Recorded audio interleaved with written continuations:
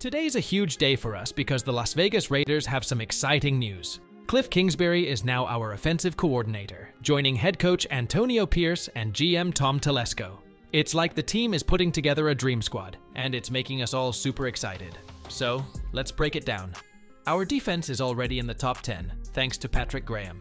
And now, with Kingsbury on board, it's like adding a secret weapon to our team. Something great is in the making. But before we dive in, don't forget to hit that like button and subscribe for more NFL news. Kingsbury is known for being a wizard with offense. Sure, he had a bit of a tough time with the Arizona Cardinals, but there's hope he'll work wonders for us. Talks are going around about Caleb Williams possibly joining the team without saying goodbye to our star, Max Crosby.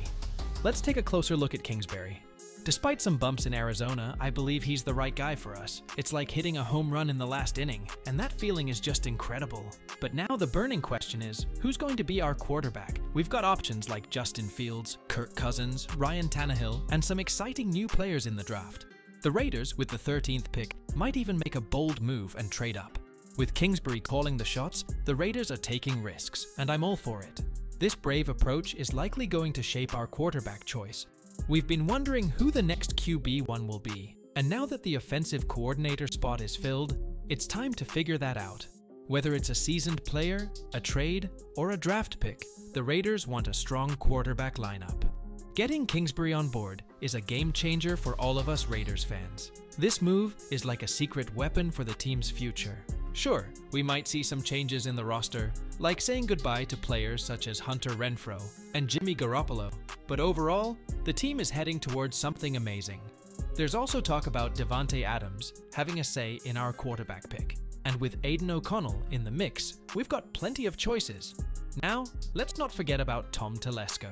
He helped pick Justin Herbert, and with the 13th pick in this draft, the Raiders have a big decision to make.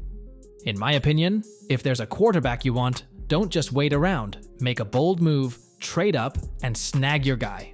The Raiders aren't sitting back. They're actively planning for the future, taking risks and making big moves. Now, what about Antonio Pierce? Yeah, he had a bit of a mixed record, but in the 9 weeks he led the team, our defense was top-notch. This aggressive spirit was something we missed before.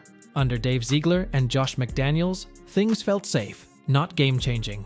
Now, with bold and decisive actions, the Raiders are back on track, and as a fan, it's beyond thrilling. Think about it, the Raiders did well even with a 4th-round QB who didn't start the first half of the season. Pierce's leadership brought one of the best defenses during his time as interim head coach.